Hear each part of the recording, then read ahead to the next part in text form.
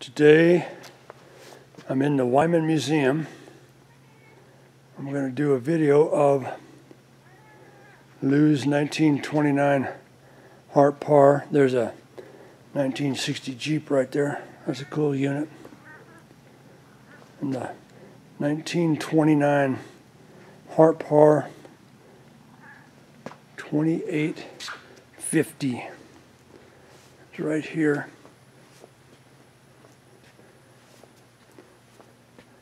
This company was purchased by Oliver in 1929.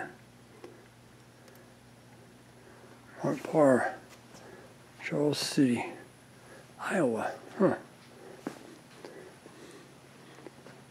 this one has the street or parade wheels, whatever the heck they're called, or the rims. Very well built rims. We'll take a look at this one over here. Well, there we go. There's the clamp thing. It's pretty cool. When they built this, looks like it was special made for this tractor.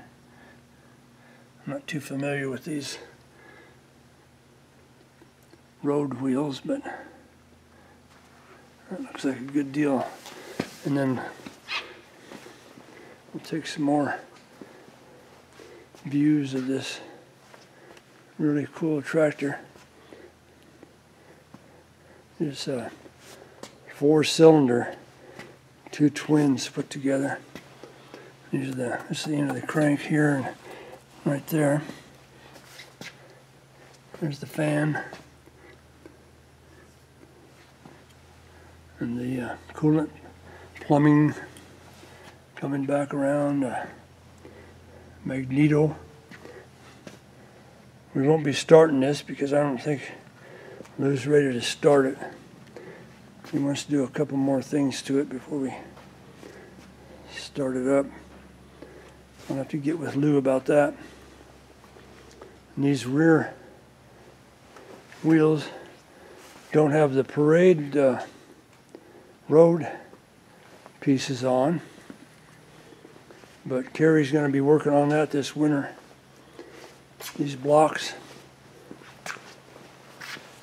go around. I've never seen this before, but Lou said these guys go around the wheel, like this one that Carrie started on.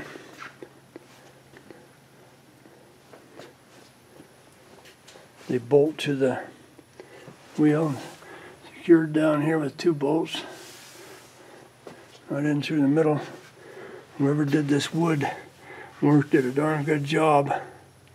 All these pieces match the curve. Just perfect. We'll take a look at this thing from the back. Here's the seats sticking way the hell out here. Look at that. Steering wheel way over here on the right. I think they told me that the brake is way the heck over there. The brake. Here's the shifter, 2 speed forward and 1 reverse. Right in there, where it notches in. Looks like it's probably a gasoline start, kerosene run unit. And here's the engine.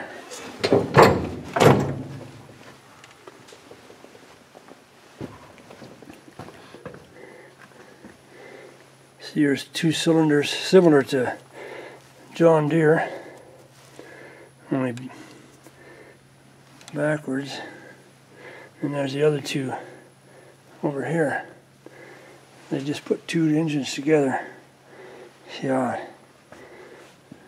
I think I said it's a 2850, but what I'd read on the internet was they did a test.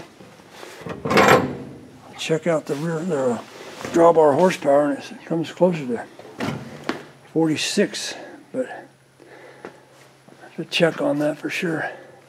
And there's the carburetor.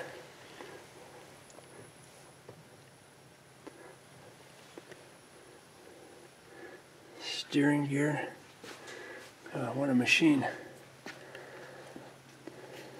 What a machine.